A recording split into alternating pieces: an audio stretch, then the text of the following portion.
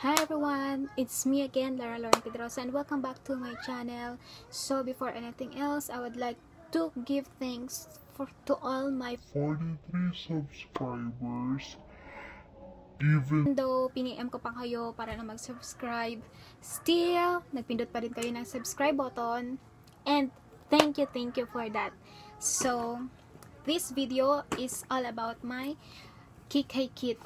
Ito yung aking dinadala everyday. So, before, nung hindi pa uso yung mga pa-makeup, yung dala ko lang sa aking bag is only polvo lang. So, let's get started! ingay sa video.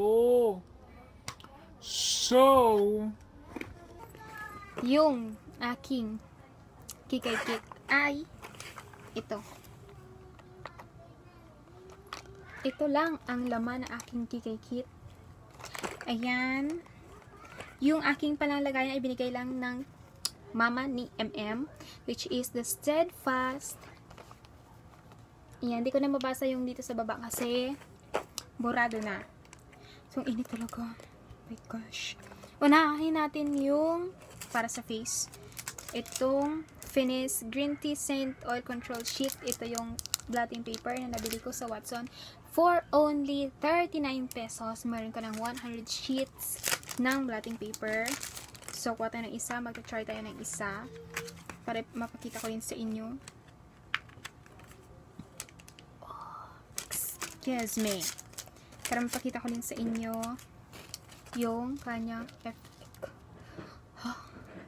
So, init talaga. Grabe.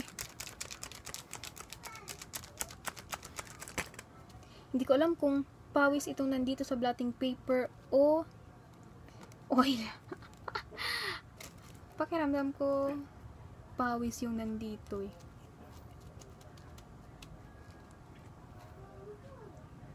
Yan ang aking nakuha sa aking pagbablot.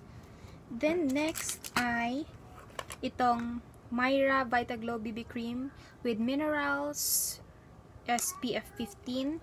Yung nasa likod niya gives a hint of color, evens out skin tone with a natural coverage, contains mineral and vitamin E. Then, to protect skin against the sun's harmful rays. Ito, maganda tong product na to. May pag-glitters pa siyang nalalaman. Yan. Tapos, 'di ba kahit maaga pa lang ay mainit na yung sikat ng mahal na araw. So, kailangan talaga nating lagay ng kahit na maliit lang na SPF yung isang product. Mayroong maliit na SPF yung isang product. Basta makapag-protect ng ating skin, lalong-lalo na sa ating mukha. Hindi naman na natin kailangan bumili ng mga mamahalin dyan para lang, ang init guys, pasensya na. Nang mamahalin dyan para lang maglagay ng mga sunblock. Ganun. Basta may SPF is okay na sa akin. Myra. Ito ay binigay lang pala ni Ate Aisa. Thank you, Ate Aisa. Then, next is itong Nichido Two-Way Cake na natural. Meron siyang sponge. Madumi na ang kanyang sponge. Hindi ko pa nalalaban. Ay! Nalaglag. Then, yung kanyang laman, konti na lang din. Nagpapalit na din siya. Nagpaparamdam na din to. Yung gitna niya, malalim na. Wow.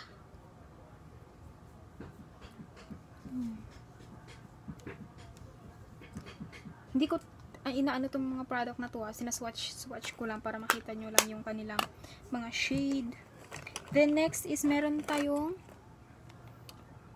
Simply Pretty Avon na smooth and white pressed powder in a shade natural. Ito yung pang refill. So meron ako ditong lagayan niya talaga. gitna, guys, wala nang laman. So, pag maubos ko na to, ito na yung ilalagay ko. Then, move on sa eyes. Meron tayong curler para maging buhay yung aking mata. Hindi malalaman na kagigising ko lang, kakapaligo ko lang. Ito talaga yung survival ko. Then, next is eyebrow pencil ng Nichido na shade brown. Mahaba pa siya kasi kakabili ko lang, kaya lang nawala na yung kanyang, ay hindi pala to siya Nichido, hindi ko sure kasi nawala na yung ano niya, yung kanyang, nawala na yung kanyang pangalan dito, oh. Burado na kasi, hindi ko alam kung EB Advanced to or Nichido eh. Then itong Simply Pretty ng Avon, yung brown eyebrow defining pencil. Hindi ko pa natanggalan ng tag kasi nandito yung kanyang expiration date. Then ito talaga yung Nichido brow pencil in a shade dark brown. Maganda to kasi meron na rin siyang brush, kaya lang ang kanyang brush ay hindi na ganun ka magkakalapit, nagkakalayo-layo na sila.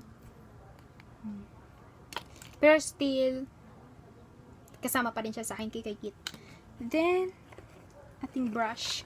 Meron akong powder brush. Kung gusto ko man siyang pwedeng gawing highlight, lalagyan ko lang siya dito ng hairpin. O kaya pang contour. So, kapag nilagyan ko siya, ganyan na yung kanyang maging labas. So, pwede na siya pang highlight din, contour, kaya hindi siya nawawala sa aking Kikay Kit.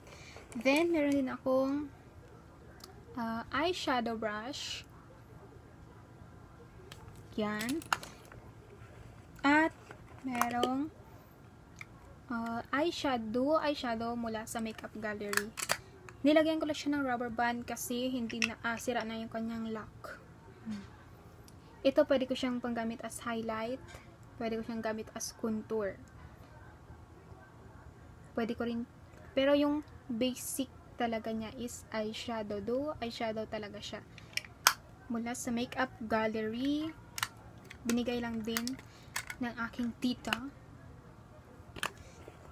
Then, mascara. Hindi ko sure kung sa EB Advanced to or sa EB Advanced o sa Careline. Yung meron silang kasamang nandito yung mascara, tapos dito sa dulo yung, dito sa kabilang side is yung kanilang eyeliner, liquid eyeliner. Alam ko konti na lang to kasi matagal na din to sa akin. Tapos itong lip balm, maganda to, moisturizing and long lasting. Hindi ko alam kung anong brand to kasi nabura na. Sobrang na siya ng 6 months sa akin. Ito bago lang to, alam ko nakita nyo na to sa aking Watson's mini haul. Dinadala ko lang to para pa-fresh na kulay. Itong Careline Magic Lip Balm shade Avatar. Then, yung aking last na lip product na meron sa aking Kikay Kit ay itong Cheek Lip Bittersweet Magenta ng KGM. Alam ko nakita nyo na din to sa dalawa kong video, yung sa aking everyday makeup look, then nandun din siya sa aking Ever Belena o KGM lip tint. Ito, dalawa yung gamit nito sa akin. Pwede ko siya magamit as lip tint, pwede din siya as blush on. Pero syempre, hindi ko siya ginaganon sa aking face.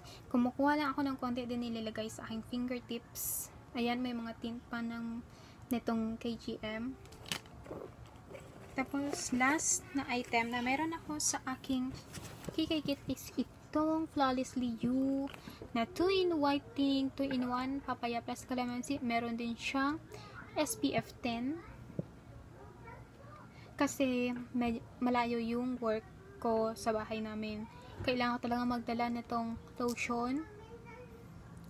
Kasi, pag nagko-commute, nagda-dry na yung balat mo sa alikabok, sa init, sa dikitan sa jeep.